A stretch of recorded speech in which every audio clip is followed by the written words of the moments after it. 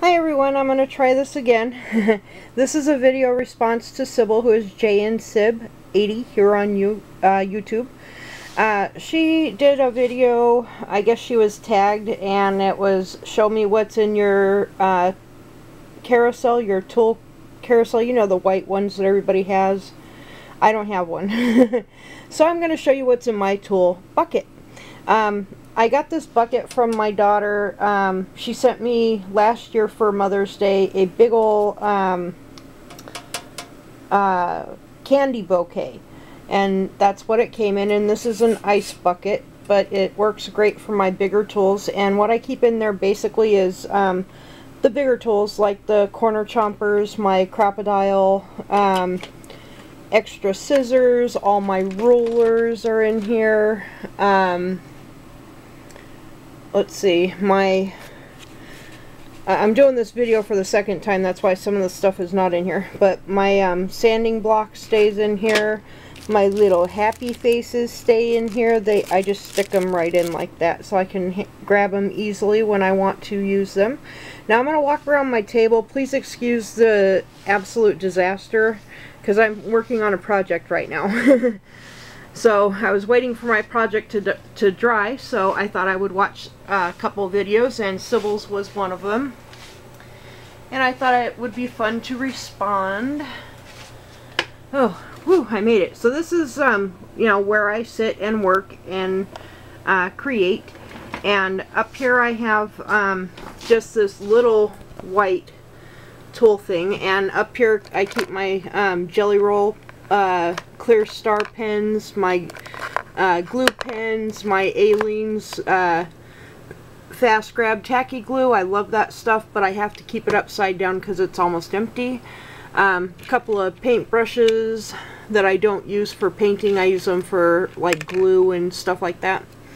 Some pens, you know, glue pens and specialty pens and that sort of thing. And that's my husband and I. And then over here on this side of my desk, and please excuse the mess and the dust and the crud, but over here, this is where I keep, these are my go-to scissors. These blue handled ones I got from the dollar store, and I love them more than any scissors I own. And then my cutter bees, I love these for fussy cutting. Those stay right here for easy access. My glossy accents, crackle accents, stays on stamp cleaner, paper glaze, Tombow Mono. There's an extra bottle. I don't have anywhere to put these, so they just sit on the side. These are the glaze-ons that I just got. There's some glue stuck back behind there. That's a disaster I need to clean up. And then over here is where my stamp blocks are, but I also stick my Tim Holtz scissors in there, and my scissors I use for my cutting my ribbons, and my little tweezers, cutter bee tweezers stay in there too, right there, and that's my stamp cloth.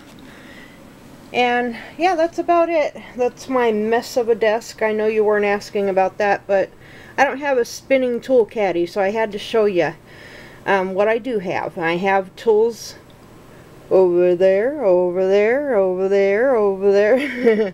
So there you go. And here's a little sneak peek. My very first mixed media attempt. I'll show it to you when it's done.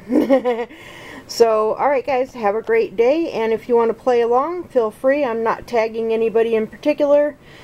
Just if you're wanting to do something. Actually, you know what? I am going to tag somebody. I am going to tag my friend Francine, who is Shy Smiling Moose here on YouTube. Francine, show me what's in your tool caddy. Alright guys, thank you all for watching, and have a great Saturday. We'll talk with you soon. Bye-bye.